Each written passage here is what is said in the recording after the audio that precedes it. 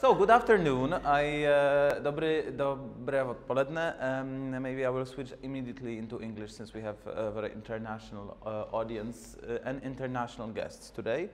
I'm very happy to introduce you to our discussion that is a part of Cena Viery Jarosova Award Collateral program, as well as it's a part of our launching new space program, which started yesterday with Mark Ter being a host in INI this whole weekend, and it will also will be followed by screenings today and screenings tomorrow. I hope so. And getting to the point, we have honored to invite several chief editors and editors from 4 different art magazines. The reason for that was that they decided to start to run this platform called East Art Max, and I wanted to get to know better the whole idea of the platform and what was the reason and what should be the outcome that would come from this whole situation here. So let me introduce you to our guest. Firstly, Cristina Bogdan, who is an editor of Revista Arta, based in Bucharest. She also runs this place called ODD. She's a PhD candidate at University Paris 1 Sorbonne, and that's it. We're very happy to have you, Cristina. Then there's Karolina from Szum, from Polish magazine, from Warsaw. We know each other with Karolina for a pretty long time. She was running her own blog, then she became a vice editor of Szum, and she studied at Jagiellonian University, and now you're also teaching and studying as a PhD candidate at Artes Liberales in Warsaw, if I'm not mistaken. Then Klara Polouszkowa from ArtTalk. She's the chief editor of ArtTalk. I hope I'm not making any mistake. You are chief editor, right? Okay. She studied at Umprum, her master's, and she won our precious Vera Jarosova Award in the year 2015, 2 years ago already. And then last but not least, Gergely Nagy from Art Portal Budapest, which actually is the initiator, I think, of the platform. Definitely, they are responsible for managing it, for like speaking of formalities and so on. But maybe let's talk about it later on. Gergely used to be an editor of not only focused on art, but more like magazines that had more like a cultural scope. HVG and Muerte, that was it. And now he's chief editor of Art Portal. Let's get down to it. I maybe just shortly will introduce this platform, because East Art Max was an idea to exchange critics, and each of the critics were coming either to Prague, to Bucharest, to Budapest, or to Warsaw, or also there's Bratislava there as a part of ArtTalk, Slovakian ArtTalk. And it's those short residency periods were supposed to be followed by articles written about each of the scene. So if you look up East Art Max website, Facebook website, you will see a lot of articles translated into English. And I was wondering who came, like to ask you specifically, who came with this initiative, who was the one who was responsible for setting it up, and maybe we can start from this. Maybe I will ask you, Gergely, since you're supposed to be the one who, the beneficent of the grant, if I Thank you for the introduction, and thanks for coming, and thanks for having us, first of all. I think there wasn't one single person or one single magazine which came up with the idea of making a common platform. I think there were different motivations and different ideas and the different scenes. The name itself came from Christina, East Art Max, which is a really good name and summarizes somehow the whole kind of project that we are doing. We are Eastern, and we are magazines, and we are dealing with art, for sure. What I can talk about really briefly, just answering your question, is our motivation. I'm coming from the journalism field. Actually, I used to work for magazines dealing with politics and economy and culture, this kind of stuff. So I'm coming from the journalism, and I realized that on the art field and the visual art field, there are no residencies, no exchange programs for journalists and art critics. You can find residency programs for creators, for visual artists, but nothing for journalists. While I think for journalists it's also essential to make connections, to establish a network, and to try to get familiar with other scenes than the home scene. So that was the first idea, and there were different kind of impressions. The second was that I don't know how is it here and how is it in Poland. You're going to tell it a little bit later probably. But in Hungary, in the recent years, we started to feel ourselves more and more isolated because of the political situation and because of the state control over the media. And we had a basic kind of need, like back in the 80s, back in the old times, when you were hungry for the information coming from other countries. And we realized that we don't know too much about the countries that are close to us, our neighbors. So we just wanted to read some relevant and original material coming from these places. That was motivation number 2. Motivation number 3 was, at least for us, that we felt that there is a growing interest throughout Europe towards this region. I have the luck to contribute to Off Biennial Budapest, which is a big independent art biennial. And at the first edition in 2015, I saw TV crews, camera crews, coming to Budapest from different places, from like Berlin, from London, and they didn't know where to go, didn't know who to contact with. So I thought that these people just want to see things, they want to talk to other people, they need information. And I was like, why don't we provide information? So that was kind of a basic experience, that there's a growing interest towards the contemporary art field in Budapest, probably because of the political situation. And there's no relevant information, or at least very limited.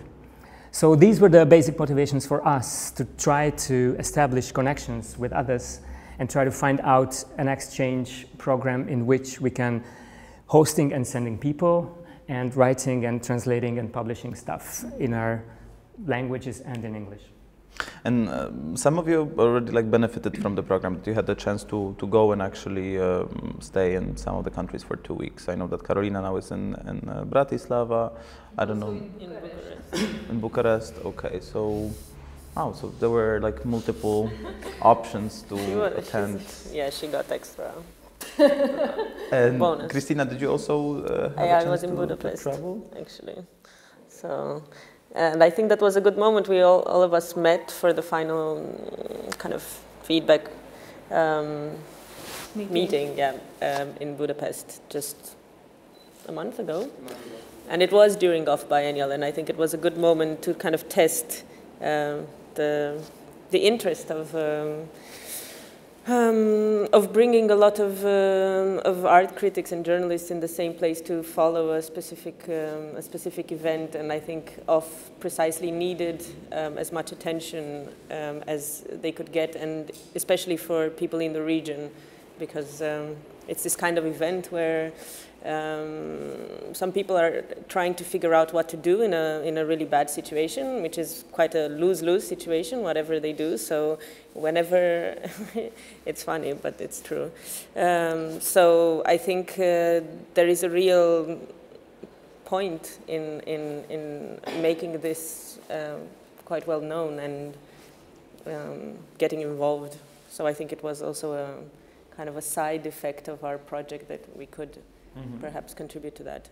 And Clara, did you also have a chance to travel? Or No, I didn't go for residency myself, but so I only experienced this situation of this common meeting in Budapest right now in October, and there I kind of had a really good feeling about it. You know, I was never like so much into the residencies because like I was myself a coordinator of a residency program before, and often I felt like this frustration of not really feeling some sort of connection between the people, or a meaningful connection that could last longer or which could bring something. And so I was really curious about what happens even in these like short periods of time that people can spend at some places. And in Budapest also, because there were some other people who went to residencies to other cities, and somehow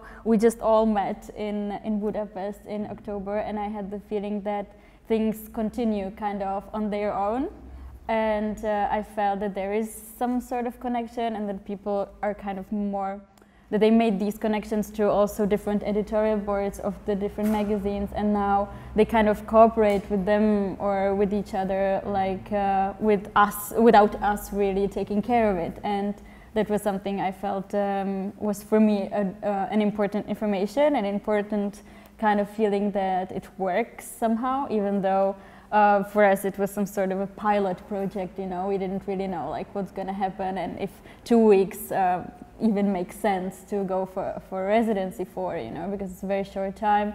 So it was a test, and on some levels I think it really could work. And so even though I wasn't myself on a residency, I'm more and more convinced that it's meaningful. And concerning numbers, may I ask you like how many people were taking part in the program from each of the countries?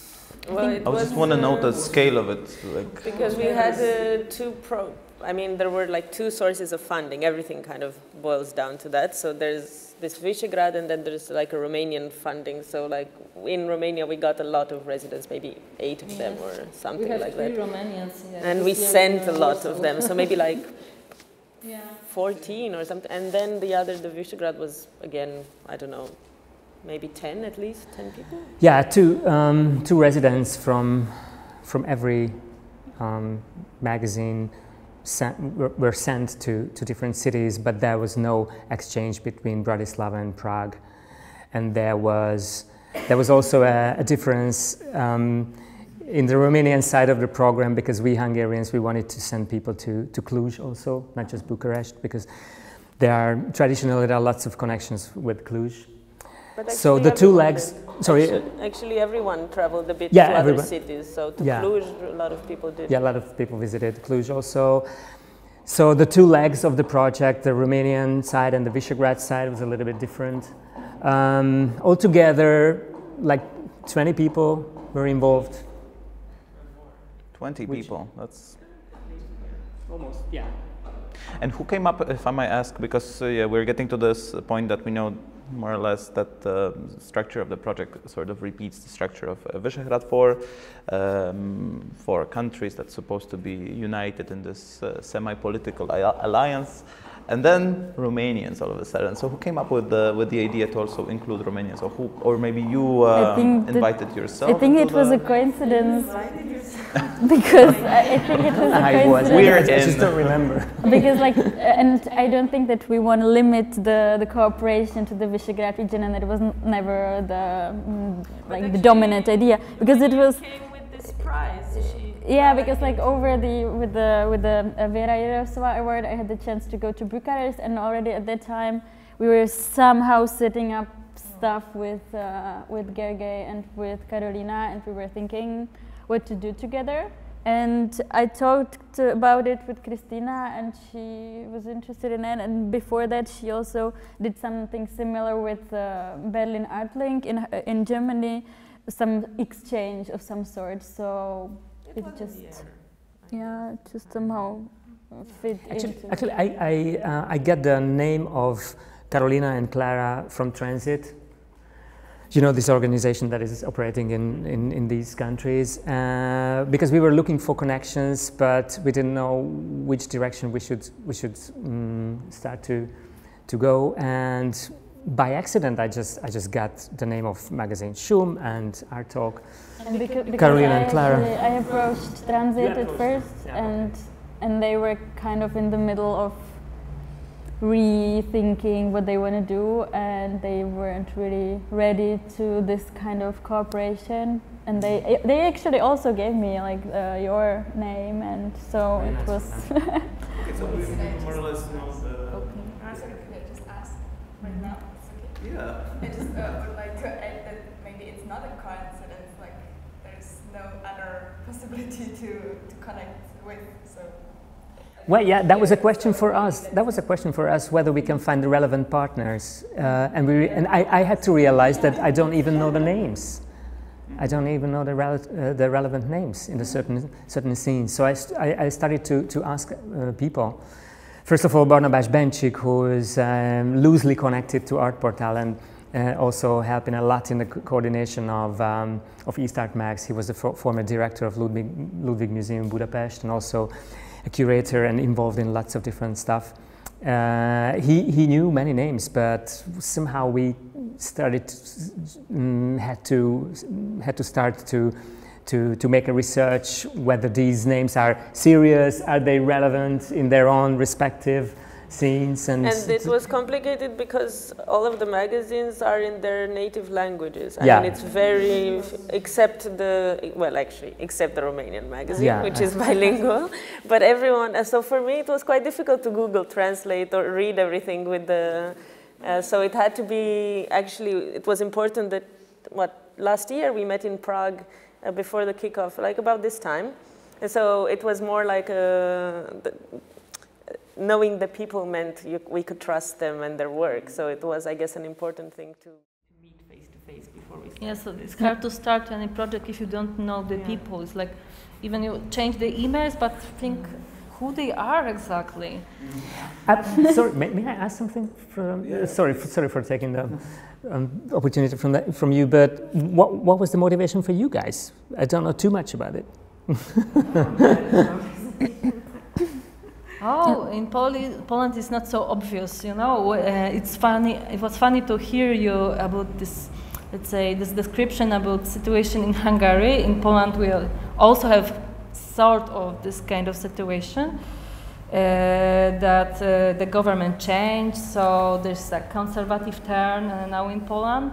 But it appears that because of this change, we become more and more interested in ourselves. So now in Poland you have some huge shows about Polishness in different perspectives, and I become more and more tired because of this whole, let's say, topics only about Poland and what is happening in Poland. Everybody is talking that we should learn from Hungary, but there is no reflection that in Hungary you really think in other way, that you want to be more international and more connected to other countries.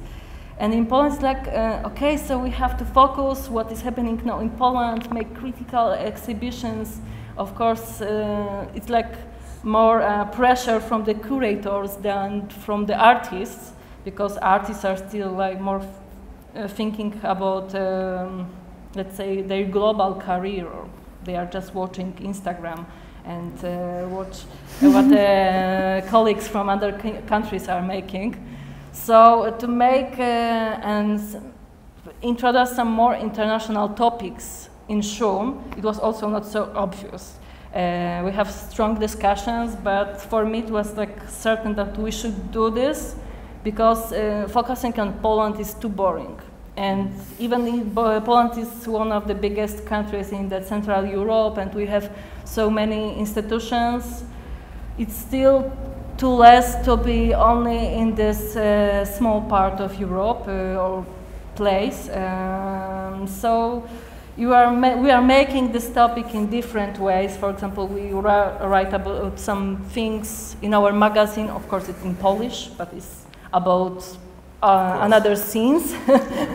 But this participating in this project for me was a huge possibility to bring other people to Warsaw and to bring out the articles that are in English about Warsaw, but also what is happening in other countries. So it was really interesting, even if the, let's say, working with authors that are outside and don't speak in Polish, it's like harder thing. It's like editing this text is like, whoa. I wanted to ask you also one thing, because specifically you, Karolina, because I believe that when you set up a project that concern countries from Central Europe, there will be always a lot of enthusiasm going on. So even if there are some difficulties, such as we don't know each other and we need to really like break the ice and get to know each other better, there will be always this kind of ghost of Mittel Europe or Eastern Central European identity thing going on.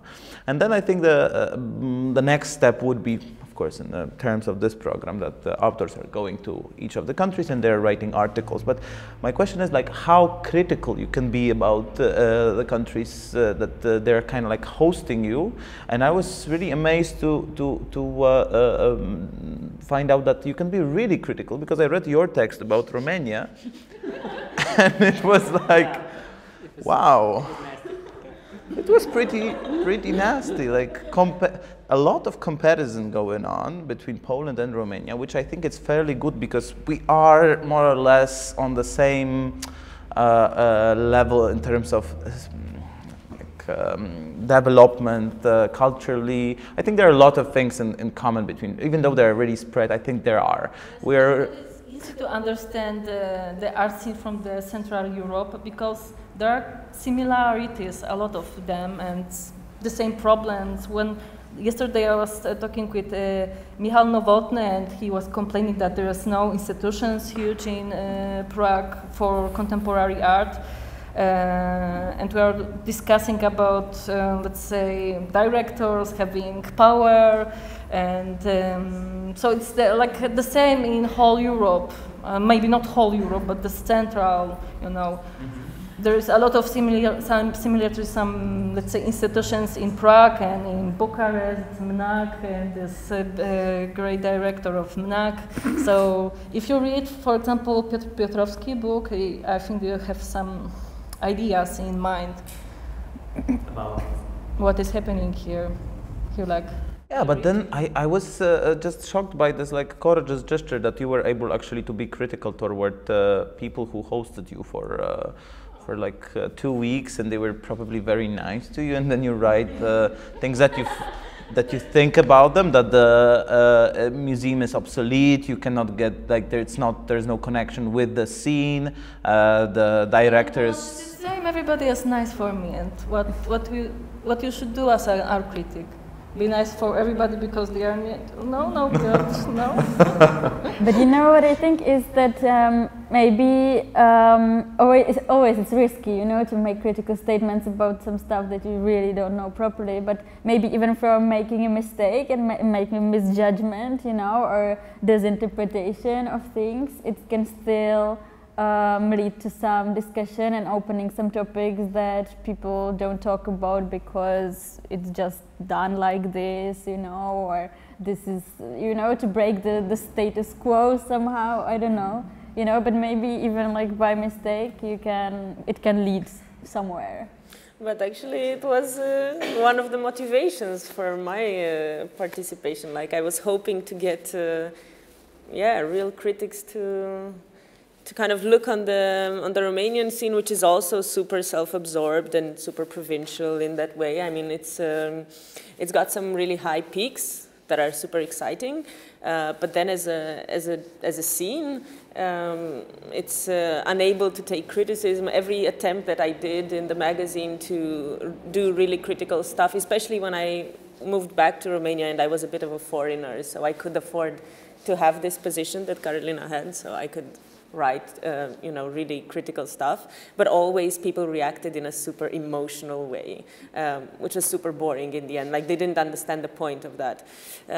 So for me, the motivation of getting other critics, especially like young people who could deal on a kind of one-to-one level with the artist and all the institutions, which are super young, or I mean, there's no proper institution, just like mostly off spaces. So that was exactly the point, and I was hoping people would make this kind of really hardcore evaluation of the scene. But after doing some research, so I was pleased that, you know, I could see Karolina and Piotr, the other Polish guy, they were the most critical. So, but I was happy that they did see a lot of stuff. I mean, they didn't write it, you know, just by walking down the street. I organized a lot of studio visits and a lot of, you know, visits to everyone that was anyone on the scene. So it wasn't you know, a fake criticism or something just done to write crap about the scene. And actually, everyone hated it, most of the people, but there were people who really liked it. Piotr text about Romanian painting was really hurting. Because there was, yes, there's this famous Cluj School of Painting, which is again, it's some sort of a thing we take pride in. But a lot of people are just, for a lot of people it's obvious that it's selling the Eastern dream to the West somehow. Which is even now in Narodni Gallery there is this start point show, and there is one guy from Cluj, and of course this painting. Like, oh, paintings, like wrestling in the mood. But it was some sort of taboo subject. You couldn't say that this. I mean, it was the only really quality thing that that you could identify with Romania. So saying that there is more to it than, you know, just this beautiful. Historical, grandiose painting was, you know, was very wrong to say. So I was pleased that someone, especially someone so young, and I think this was one of the interesting points of the whole program, that people who are mostly in their 20s participated, with some exceptions, but it was people who had a fresh eye and who were you know, willing to engage in conversation, and people who I think will also get possibilities, like working collaboration possibilities from there on. So some of them are also curators, or some of them even, like Shimon was an artist, or yeah. So some of them are actually artists, but with an important writing practice. So a second interest, I guess, of the whole project was to create this kind of connections, like something else comes out of it, not just texts, but yeah. Collaborations. Just one thing I wanted to add to this criticism and being critical question. I don't know how is it in your scenes and in your countries, but in Hungary there's this interesting situation. It's not easy to be critical towards your scene in a politically split situation. You find yourself, as an art critic, you find yourself in a position where you don't want to say, you know, bad things or critical sentences about your people, about your group, because you don't want to strengthen the other side. This is really unhealthy, and this is really bad, because you cannot have an objective kind of position to take a look at your own scene. So it was good to let others to come in and take a look on ourselves and saying things. So it was kind of a mirror situation for ourselves also. For me, being in Budapest and living under these circumstances that we have just now, on a marginalized contemporary art scene, it's just not easy to be critical towards my people, because, you know, we are on the same side. I might not even be the right person to talk about the Czech scene, because Czech is not my mother language, so when I read things like artycok, I'm reading through as a second language. But I sometimes find in the Czech Republic, and I can't speak for your respective countries, that people who write about exhibitions or something get confused with being critical and criticism. And I often find it can be quite personal. And so people say, well, that was a bullshit exhibition, it was totally commercial, or that this institution, I don't know what the fuck it's doing, or something that's really, you know, very personal, but not going into this situation. It's not talking about why, you know, so we're not talking about the content. What's the problem here? Why aren't our institutions? It's not a personal thing. I don't think you can personally say blame the current management of the institutions, but it's not the current management that brought the institutions to where they are today in this problematic situation. It's 20, 25 years, why is it, you know, where has this been going? How have we all together been working, and aren't we're part of the problem in some ways, or, and I think, so sometimes it's really disheartening or boring to read some of these critiques from me. You know, I just can't, like, it starts off with a rant, and then I just turn off. And I just think there's nothing I'm going to learn from this, because it's just somebody kind of going from their own personal, it just becomes too personal. And I think that there's, you know, I'm not realizing why they don't like it. It's just they don't like it because it doesn't, you know, there's nothing sort of meaningful there. And I think it's part of the problem also, as we're talking about, it's not has nothing to do necessarily with the people who write for it, or the journals who they're writing for. But it comes back to the problem with this system is that there's been very few platforms for critics in the Czech Republic to write for and get experience, and also to be, say, mentored by. So I think what you're doing is really great, because you're addressing that situation by getting together, providing these residencies, and providing opportunities for people. But I found that that's sort of slightly frustrating, is that there's just, you know, I don't think in the Czech Republic you could work just as an art journalist or as a critic. It's the same effort. Yeah. And so, you know, this is a problem. It's not a problem. It's not that it's blame any of the publications, but again, it's like something that obviously does need to be talked about. But I find in the Czech Republic, sometimes I just get turned off by some of the things that I just, you know, I read the first sentence and go, oh, no. Yeah, you know? No, but I just like I know what you mean, and I this is one of the things that I realized like more and more during developing this kind of cooperation, that even for us as editors, we're always like 1-2 people, you know, sitting there with the computers trying to do it. So with this like cooperation, you get a broader or bigger group of people who can exchange also it's not only about the critics, but also about us as editors, and exchanging our experience and experience about how we could do it, and how people write and what people write about. And so maybe for me it's also some sort of like extended kind of editorial board in some way, that you can exchange ideas exactly about what you're talking about the approach in writing.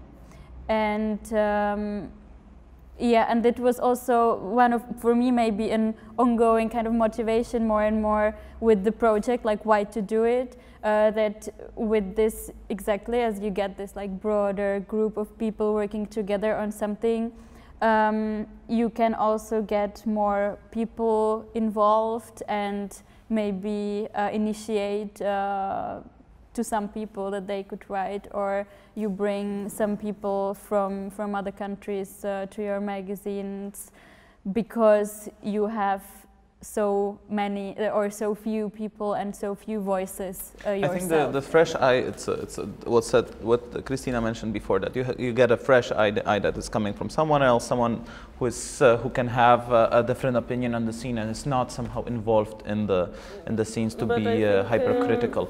But I wanted to. But just to address your question, because I think she kind of had this historical perspective on it, as in there's been, you know, ever since the end of the previous regimes in these countries, I think there's like a clear, you know, dropout in criticism. Like it's, you can see it. I mean, before the critic had a very specific function. Our magazine, for example, has been going on since 1954, and there were critics working there, like on a it's like a job. It was a job, and their job was, you know, to put the words on top of some works that had a specific relationship to power. So the figure of the critic was completely, I mean, it was powerful in a way, but it was also quite horrible. Yes, So also it looks in Poland like you criticize somebody during the communism. It's like really strong gesture.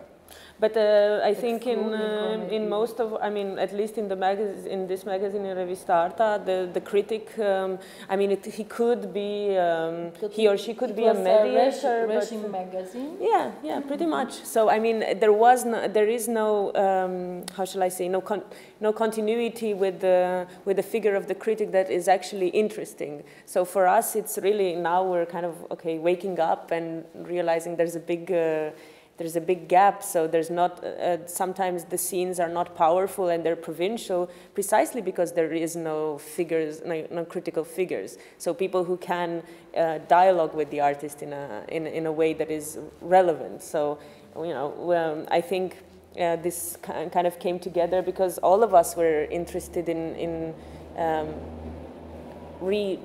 recreate or creating actually this figure of the critic. So I think it's just starting. So maybe in a few years we'll get some results. And it's not to say that now we wrote already genius texts or we know how to deal with things, but I think kind of this working as a group definitely helps to tackle the problems in a more intelligent way. A couple of weeks ago. Does the rest of you also feel that this personal involvement is maybe one of the biggest problems? Because you mentioned them.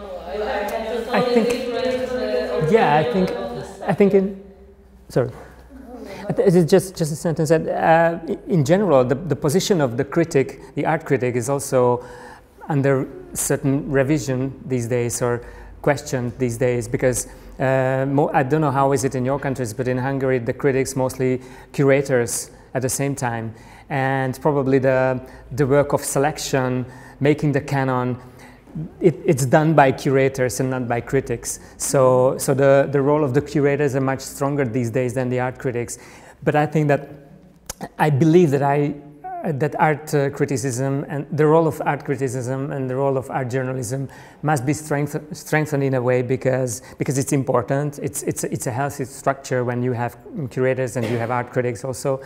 And at the same time, they are mediators, like some of you just said, towards the public, towards the other fields of the media. So I think it's an important role, but it's at least in Hungary, it's questioned these days. But I think that everywhere, I don't know any country that the critics can be like employed on a daily basis as an art critics. Where is this country where you have curators doing their job, critics doing their job? Is it some kind of like, it's like a land that has not been discovered, but we all believe that it's somewhere there. Is it in Poland maybe? Maybe Poland is the promised land. I would not be surprised. Okay, so maybe it's not an only job because I'm also a freelancer critic writing texts for some other reasons than the Szum, but mostly I'm living from writing.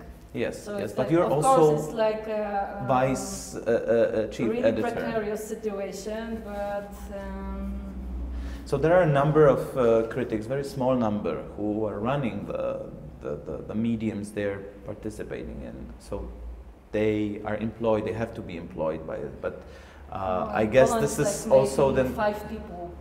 Yeah, and I bet that nowhere else there will be more, even in the so-called West. If we go there, I think the position of art critic is also very precarious as in here. It's more tied to capital, I guess. There, I mean, we don't really have that pressure in Eastern Europe so far. I think, like we're not, you know, our magazines aren't, they're mostly run from public funding or, you know, some private sponsorship, but we don't get commissions by I don't know what gallery to write a nice text about their show, so we don't actually have that issue. But just, I don't think there's such a big problem with us doing more things than just writing. I agree. I think now it's how it is. We can't go back to just being you know, this 18th century art critics, so it's fine that, and I think it's a different perspective, and it can have, I mean, as long as you're honest about where you're speaking from, you can be an artist, a curator, a teacher. You have to be. No, I think that in Poland we have more like maybe strict rules because, for example, in Szum we don't collaborate with people who are working in the galleries, especially commercial one, but also not like public ones. If you are a curator working as a day job in some institution, you cannot write a review from the other institution or other galleries, like strange situation. So we try to collaborate with people that don't have these jobs, like I am a curator in the Museum of Modern Art in Warsaw. Of course, sometimes they are writing for us some essays, but are on some topic, not because it's not sooner or later it might create the conflict of the interest, right? So far I had the feeling that we've been quite enthusiastic talking about the possibilities, the benefits and so on, but I would like to maybe bring the example of a recent or maybe still ongoing of biennial and get down to the topic of threats, especially the political threats that are coming with the new right turn in Central Europe, and that somehow might put in jeopardy the freedom of speech and creation. And I think already Gergely mentioned that it's already working as a like auto censorship, that you're not able to criticize someone who is against so-called regime or against the official current power. And I was wondering like how your program is also reflecting on it, or whether you're trying to build this structure to be self-sufficient and sustainable, and to have this kind of like a hub, like a shelter for where you can still prevent the freedom of speech and creation. I don't think we're there yet. Not there. No, you're not. I don't think we got to that point where we're actually. I mean, it was really. It should be said that it was like a test. So we don't.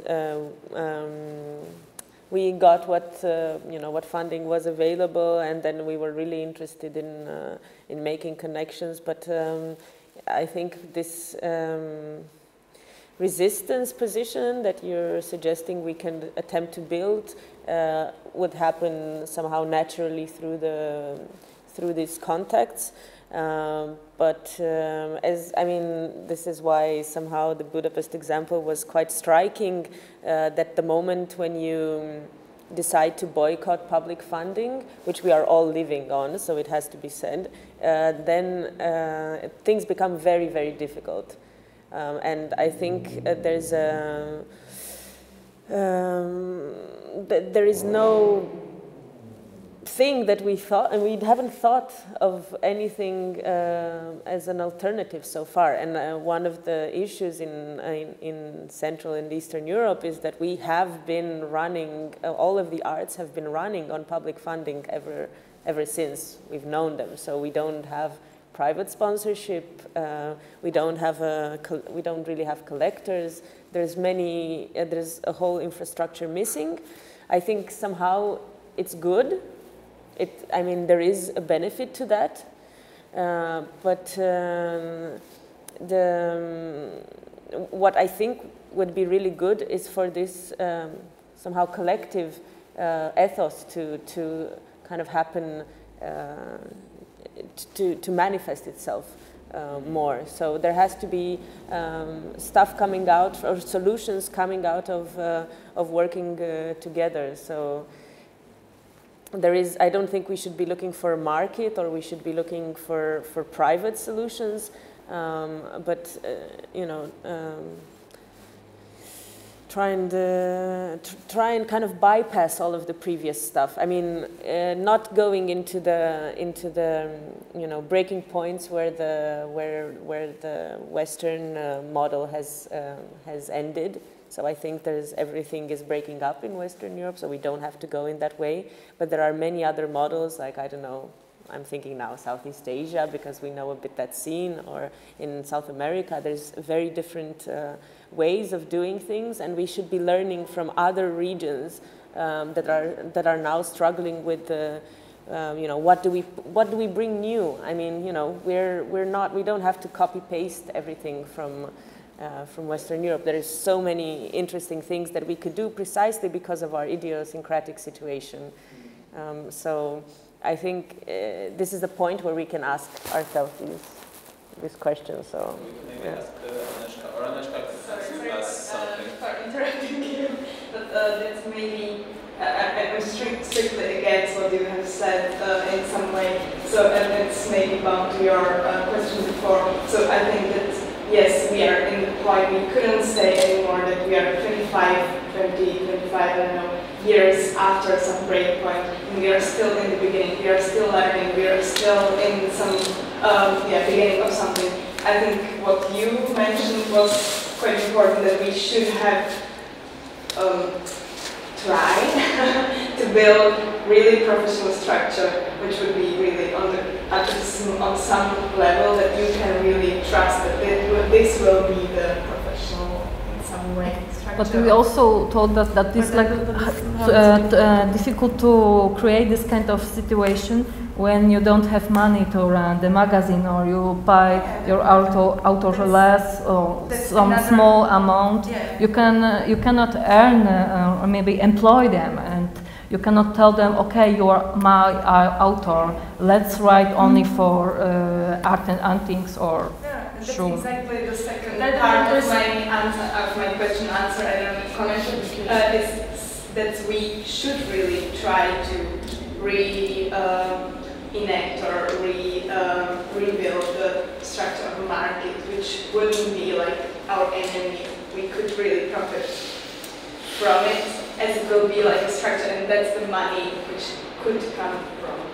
The money could come from. Oh, so in short, we are living from advertisements. Our income from ministry was really small, and probably will not apply this next year because it's without sense. They are giving money for conservative magazines. But my experience, like with running the magazine that is taking money from the advertisements, is like it's really a lot of conflicts with interests. And if you make some critical statement about something, you will not get this advertisement. So you have like be a player. You have to be not stupid, but also think what you are really doing, and maybe have this perspective that if it's even okay, so make some critical text, but who is this guy and what he's doing for the cities, society. If it's really good or bad, you have to think about it more. It's worth to criticize somebody, or of course, and this is different situation when you have young critic that can make some more critical gestures or have this fresh view. But when you become older, I am starting to become older, so it's like you know everything more and see that everything is more complicated than it was when you have like 20 years old. It's like, whoa! But Anishka, how would you imagine this re-establishing? Because you mentioned that there should be connection without like between market and art critic, which is it could be very interesting romance, but then like you have to ignite the art market, at least in Central Europe. You have to kind of like trigger it off, because it's not as big to be potent enough. At least this is like, I might say from a brief observation, that it's not as potent to and then again to do what? To support art criticism. I think and in Carolina's case, it's also, you know, you mentioned that you're not applying for money from the ministry, but at the end of the day, who is paying for advertisement of all of the institutions in Poland? Most of our advertisements are like public institutions, commercial ones are not so very interested because they want to publish maybe advertisement in some English magazine, Phrase, for example, or something like that.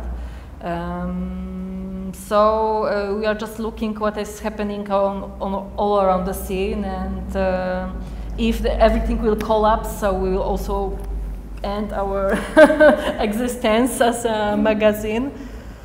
But it's still maybe something more interesting than having money from the ministry, and then it's like, I think you really have to think about what you are criticizing and maybe not making any critical gestures like against some difficult topics like religion or. Mm-hmm. I don't know. This conversation was really fascinating, very interesting for me, because there are different responses, different answers to this situation. In Budapest, you know, it's really harsh these days, and the workers of the scene, whether they are artists, whether they're curators, whether they are gallery owners, or editors, magazine editors, writers, it's a constant kind of everyday dilemma whether to cooperate with state-run institutions, whether to apply for state money, for public funding or not, how to survive, how to solve the situation. For example, the biggest association for young artists, FKS, Association for Young Artists, they refuse to apply any state funding, any public money, and they now on the edge of living or dying, functioning or just dissolving. Of biennial, I think you all know that refused to use the state-run institutional system and to collaborate or cooperate with them, not applying for any state funding. Of course, in a situation like this, you naturally find your allies on the market. Mm-hmm. So this is what Art Portal is doing also. We applied for the National Arts Council, which is not entirely, not 100% controlled by the government people, but there's more and more government control under that. The professional decision making just questioned. So I don't know. We try to tend towards a different direction. We hired 2 salespersons who approached companies, approached even institutions. So we try to survive somehow, and we have the luck that we have a private owner, a pretty wealthy person. It's very interesting to see how his position shifted towards these recent years, because he tried not to get involved into the culture-political situation, the culture-political scene, try to keep a distance. And it was pretty comfortable. Art Portal applied for some funding from the National Arts Council and usually received the amount applied for. Not these days. We received only less than the quarter of the money we applied for. It's almost nothing. He invested some money. He put some money into Art Portal. I mean, the owner, without any hope of getting it back somehow. His position strengthened on the art scene, but weakened on the political side. So it's very, very interesting to the whole process, and at the same time it raises moral questions again and again and again. How it goes back to the content, just last sentence, I don't know. Which we try to be critical towards the official institutional system. My problem as an editor that there are certain institutions, the people just ignore those places. Nobody goes there, nobody wants to write about them. For example, Kunsthalle, Budapest, Műcsarnok, which was a huge institution for many, many, many years. Now it's totally irrelevant. It's controlled by the Hungarian Academy of Art, which is a government-loyal kind of political monster. And just nobody goes there. I don't know anybody who was there in the last 3 or 4 years. Just nobody. I don't know if this is the right response, right answer. Not ignore them, not to write about them, not to talk to them. This is what we are doing, but I don't know if it's good or not. And at the same time, we also politically engage in the terms of we doing some research and investigative articles, sometimes also opinion. we try to keep this position, but it's not easy during these days. But just a second, I'm curious, why do you think it's not a good idea to not go there? I think it's the only good idea. Like, not go, I mean, I think there should be... Yeah, that's the question.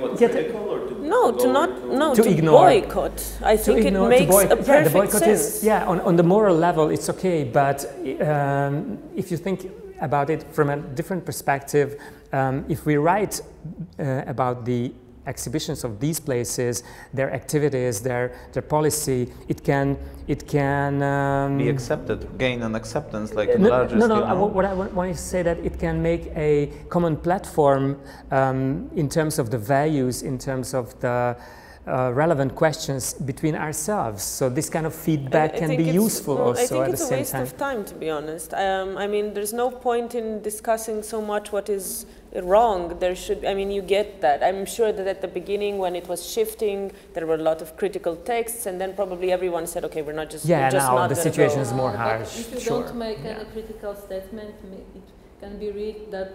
But they did. But how is okay. how is it with institutions like the Ludwig Museum, which is not dedicated directly towards the government, direction, but they are in a limbo on the art field also. So it's not the Kunsthalle situation, which is under total control, but not on the other side. How is it these kind of half institutions? How you? I think black and white is never an answer. So there's always necessity to be to try to analyze and find your way somewhere in the middle. No. Ludwig Museum was occupied for no, almost at least 2 weeks. So what you're gonna do? You're gonna boycott Ludwig? You have to make a decision. I think what is this? It's no black and white. Of course, there is black and white. You should make decisions. I think this is the point. I mean, this is why this is again one of the a critical position should be. This or that. Now it got back to me that you called the current government in Hungary in your recent article, simple word, fascist. Yeah, well, they're fascist, but they're fascist, but also like they're capitalist with the fascist discourse, so it kind of complicates things. Okay, never mind. But the thing is, this is the kind of stuff that you have to make decision on. And I think, again, this is one of the functions that we could properly take. Like, why try and compromise, and with who?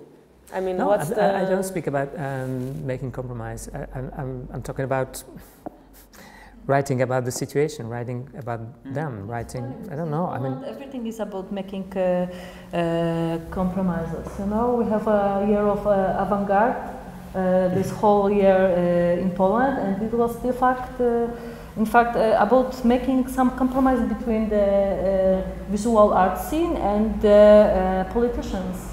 And the patron of this year of avant-garde was our president, Andrzej Duda.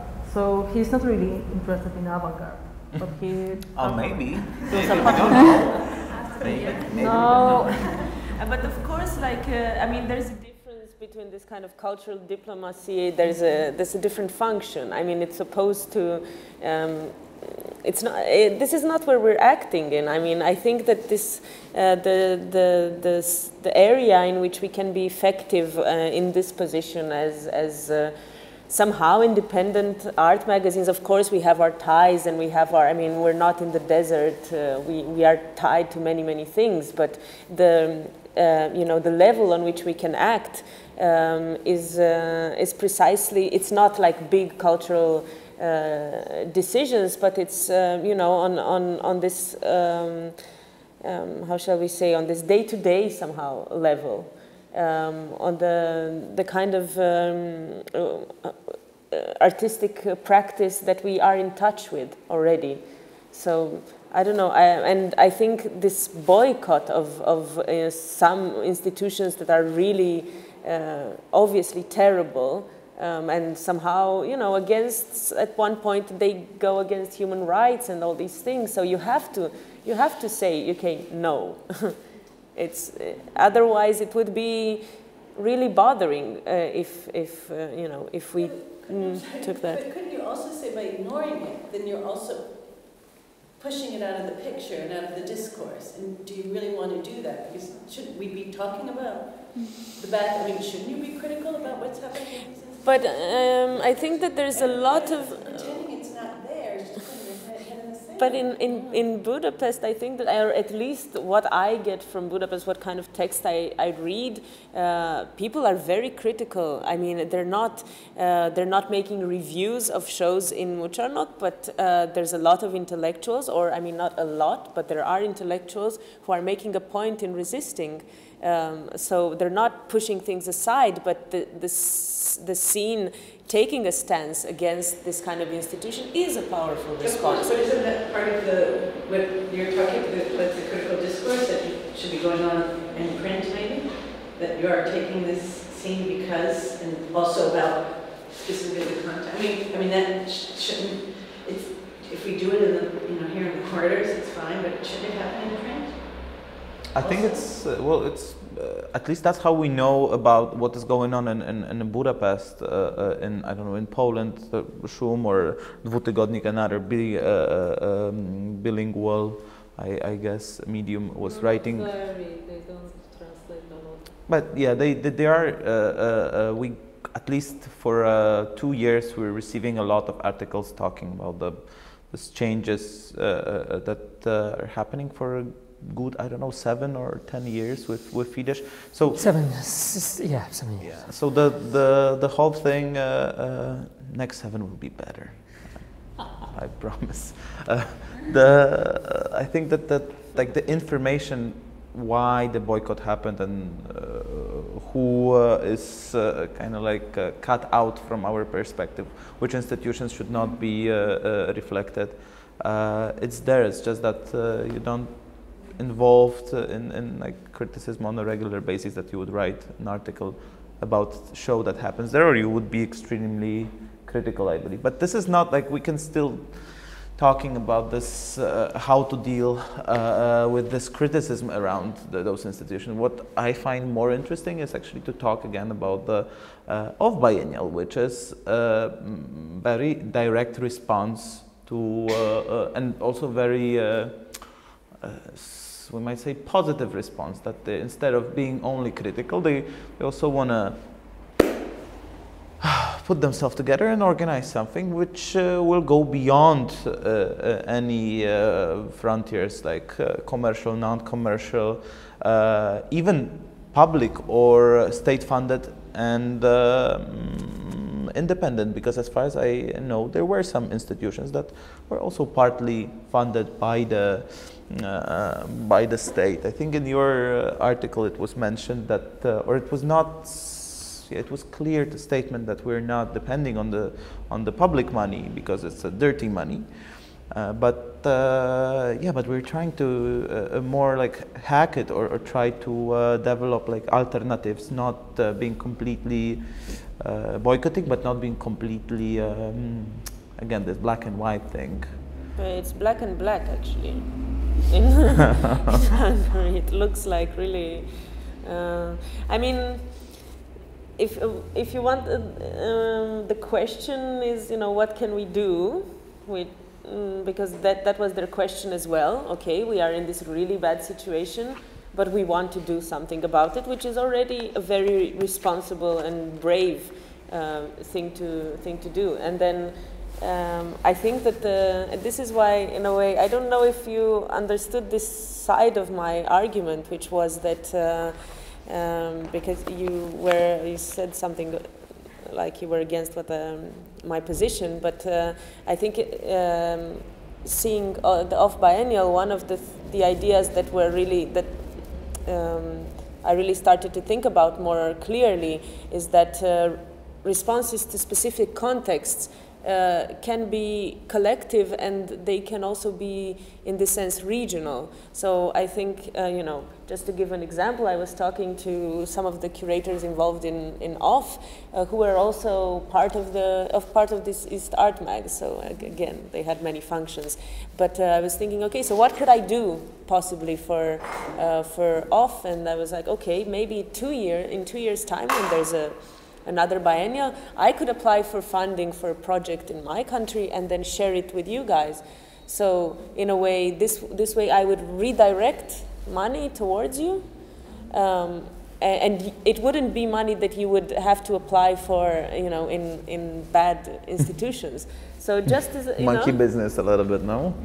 It's a monkey business a little bit. No, I mean, and I think, you know, in the kind of off, getting the whole region to respond, like making us more responsible for what's going on. They're not seeing it as a private drama, like, okay, the Hungarians are super weird and they chose these creepy people, and because it's symptomatic for what's going on. I mean, okay, you have Poland, but you know, Romania is not very far from populist right wing under the guise of social democracy. So you know, Czech is going. Yes, it's funny to compare how each country or maybe art scene is responding to this, let's say, conservative or populist turn, because we know that in each country there are some problem. In Czech Republic, in Slovakia is this Nazi guy. So each country has a problem. And like a week ago, he lost. But probably no, it's only a regional election, and he's still in power somehow. So as I compare Polish and Hungarian, let's say, response, it's really different. But maybe we are too fresh to get some more brilliant ideas. I think that now what is happening in Poland is a little bit stupid in some ways, like this shows that are only about Polishness, and it's funny that we still have this whole infrastructure, it's not destroyed, and we have this public money, and they are public, so they are not dirty somehow, because public is for everybody, not... Oh, in Hungary also the money is public, yes, but they are very dirty. So everything looks quite normal, and maybe our Ministry of Culture is more interested in theater, cinema or television, because this is something more connected to the society than in fact art. So I think that there is even a kind of frustration in our let's say art scene, that we are not so interesting for our Minister of Culture. He don't make any attacks on us. So we try to make these political exhibitions, try to behave like, yes, we have something to tell you in these difficult times, but it appears a bad shows, and after that we have this year of avant-garde. So. To your platforms, which are based on criticism, how do you actually voice these strategies? How do you work with your contributors and so on, you know, to sort of emphasize the work ethics? Because we were talking a lot about professionalism in relation, of course, it always comes back to money, but it's also, professionalism is also a question of how you work, how you write, and you can decide if you allow curators to write about our curators' shows, or how do you voice these kind of political stance and so on. So I would like to ask you, what are these strategies and how do you put them into practice through the medium that you are representing? Oh, it depends really in what kind of person you are working. There are some young critics that are writing really good, and some that have to have some, let's say, their work. I am collaborating with some authors that are still the same, writing the same shit things. So editing, giving advices, look at this, you forgot about this. It's like in school. You're a bad author. I think this is what we should do a little bit better. This was the first year of the project, of course. It was kind of a learning year for us.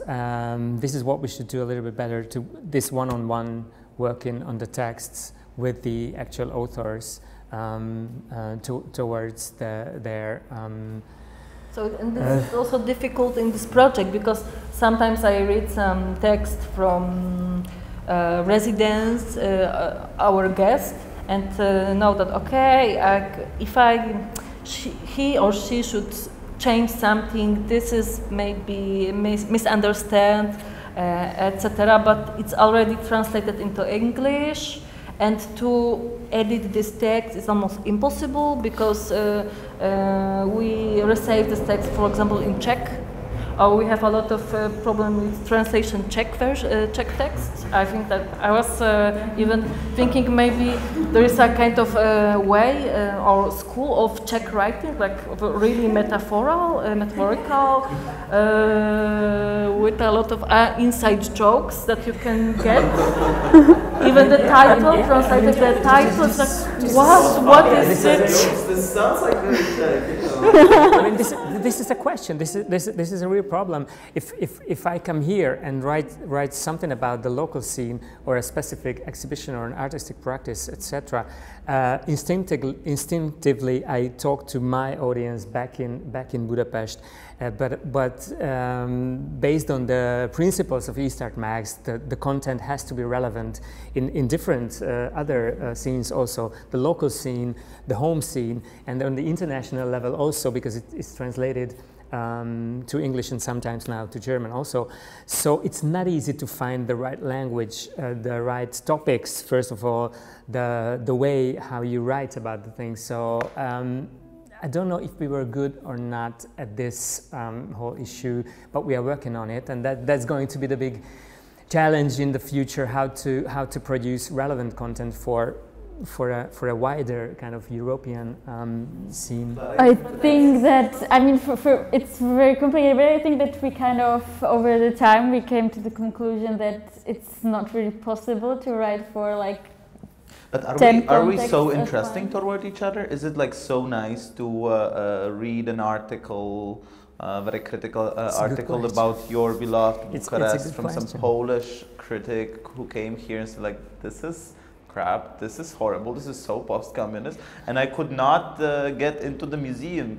Bucharest, wake up. It's funny, but the articles that, these are the articles that are really widely read. What is less read is quite funny, but when our authors traveled to other countries and brought back stuff from there, that was much less read than what was written about Bucharest. So what people are interested in is finding out what others think of them, but they're not curious enough to read but they might get back to it once they will be traveling to Prague, and then they want to get to know better the scene.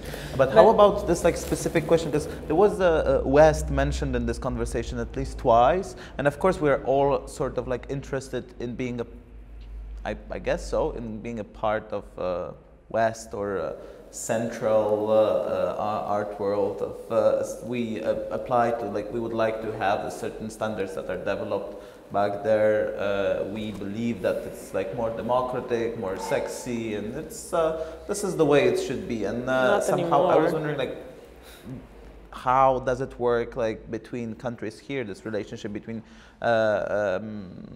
provincial and provincial, if we're really so much keen into gaining more knowledge about each other, if there is so much interest going on between those countries. But you shouldn't, I think calling ourselves provincial is somehow self-colonialism. I wouldn't go for it.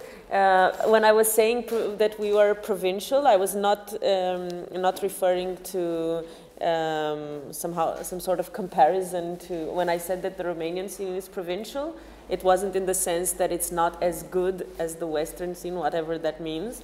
And now, you know, the West is super problematic as well. It's more like it's precisely this attitude of self-colonialism. I think this is what is kind of bringing us down. And the purpose of exchange is exactly that, to kind of go beyond these questions, like, come on, get over the comparison with the West. It's so boring. And besides, now the West is like the last thing you want to be compared with.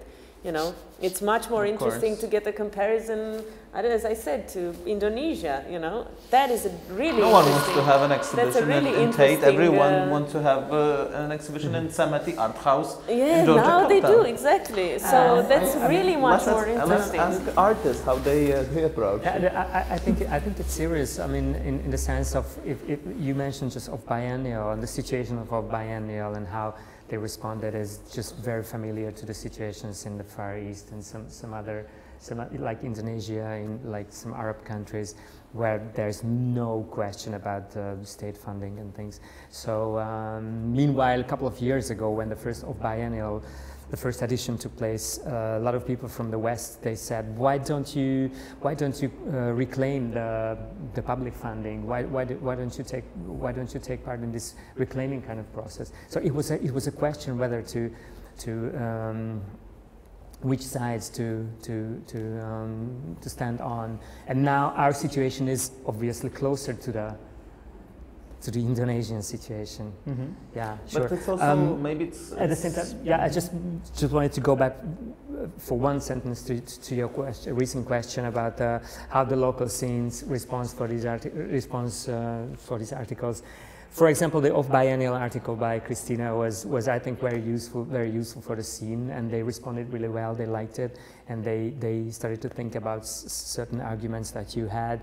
Meanwhile, the argument about the solidarity and about the regionality, extending the off as a paradigm, as a problem, as an experiment into the region was also recepted well. So yeah, I think as for the Budapest scene, as the pressure is higher and higher, the people want more feedback, and they are open to these kind of conversations and stuff.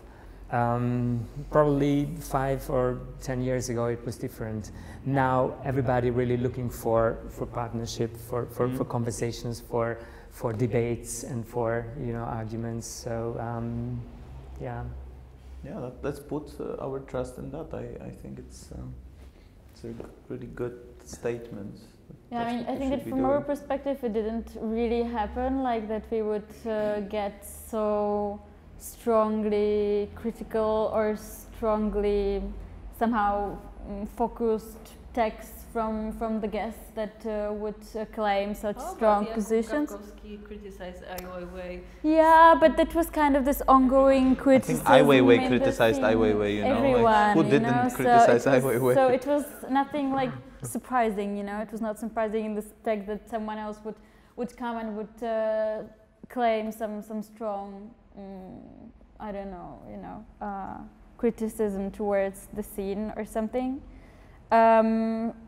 So, and I think that there was this also, of course, we had this problem with writing for like, you have to somehow choose what context you write for. And for example, with Kuba, it was a bit difficult because like he really tried hard to make the text relevant for both.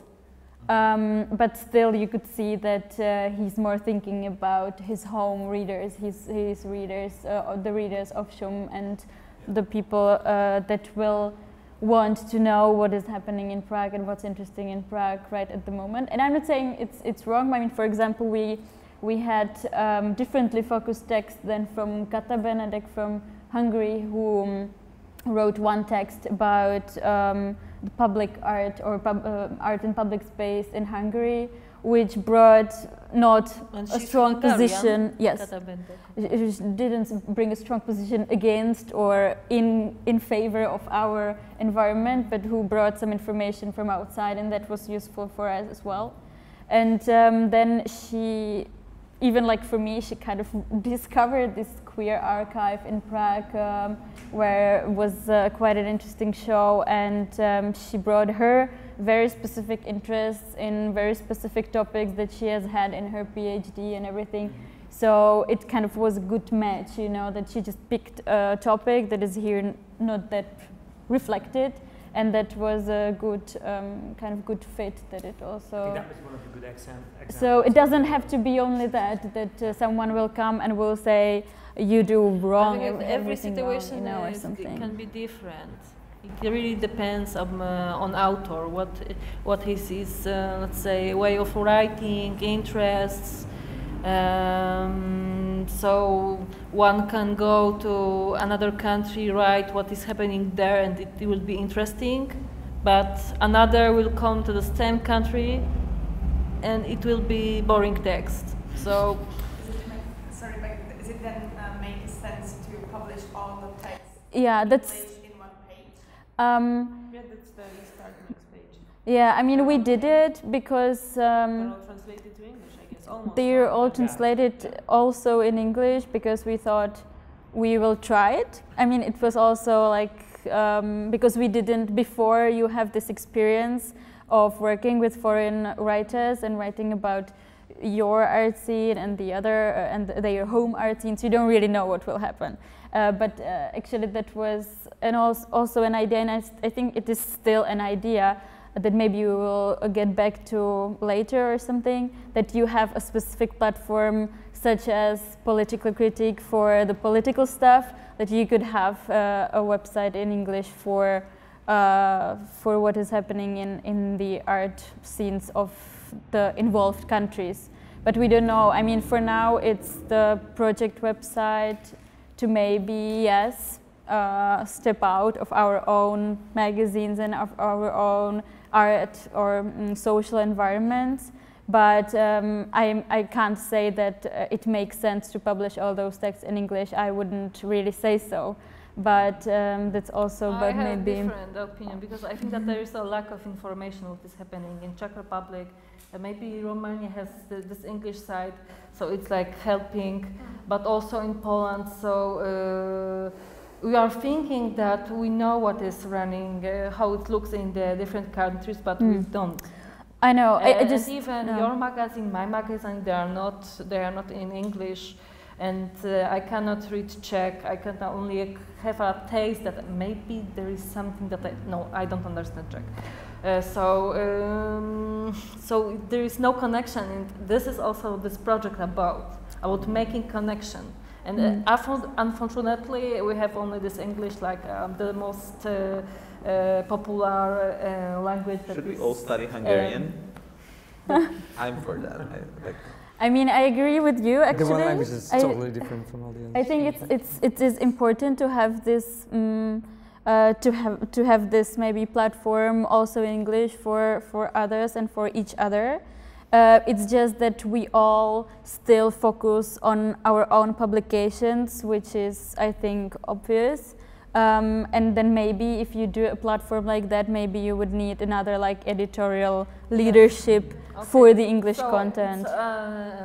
Still problem with the money, that if you want to make it really good, you have to focus on it, and the funding is not so big, and there is no money for the editors, for example, for their work. So we are like working for free, or maybe having this benefit to go somewhere. I just really like the idea to build really something like the Indonesia scene, like build the Central Middle European identity of our arts and scene. I mean, of course, it's a lot of money, a lot of work from some people, so that's why I asked, because I checked this website and it's hiding inside of. Yeah, that was a question for us, whether we should maintain a dedicated website for this whole project. We don't have that much content, so this is why we chose to collect these articles under a label, to have a domain, but it leads to a department of the art portal. But probably next year, if we can go on with the project and it evolves, we can have a website dedicated. Because also one of the ideas next year was to get other magazines involved, like from other countries. And other magazines. Still, we would like to extend it. Because we have some discussions about it. Your article from your portals. If it's relevant, Yes. Yeah, for sure. But also, I guess what's interesting now is also this kind of expansion. I mean, what I have applied for, and I will find out quite soon if it worked, is to get people from Russia, Bulgaria, Serbia to take part in this, to actually invite them to Romania to write about the scene, because as I said, the most interesting part was people writing about us. But also in all of these countries there is one magazine that is doing all the job. In the one in Serbia, quite funnily, it's completely voluntary. So they don't have this question, how do we pay for it? Well, you know, we don't. And it's really bad. It's really bad, but the people were, I mean... Because the value of this which one is that? is also... Supervisualna, that one. But it's... of course, that's a problem. That was one of the issues with the off, you know, whether, okay, if we work for free, people are going to start to think it's possible. But then I'm thinking, okay, if the guys hadn't have done this platform, you know, I mean, by making it for free, now there's some opportunities. So there is something to that, I guess. We don't always have to think in terms of, you know, the funding, even though for sure it's important. But maybe I was just thinking, sorry, just last sentence, like I was just thinking on some network like Transit, as you mentioned, which is sponsored by bank, like a big bank, and they do not really give them like a strict rule what to do, just to support them in like and in opposite they make them some sort of advertisement. That's what I said. I don't know if any bank will be interested in funding criticism. No, it's like.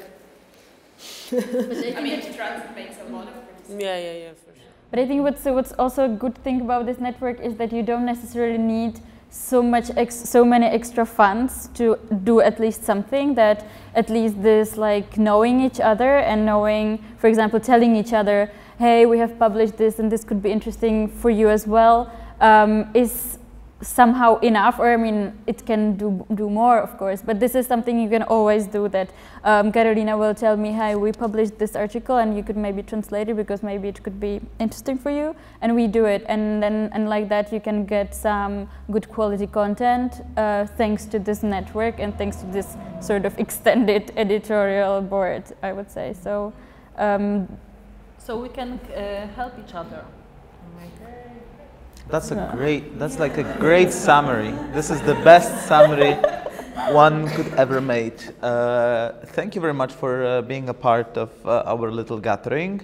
Thank you for coming, and there is still plenty of food, so please feel free to join our very, very late brunch.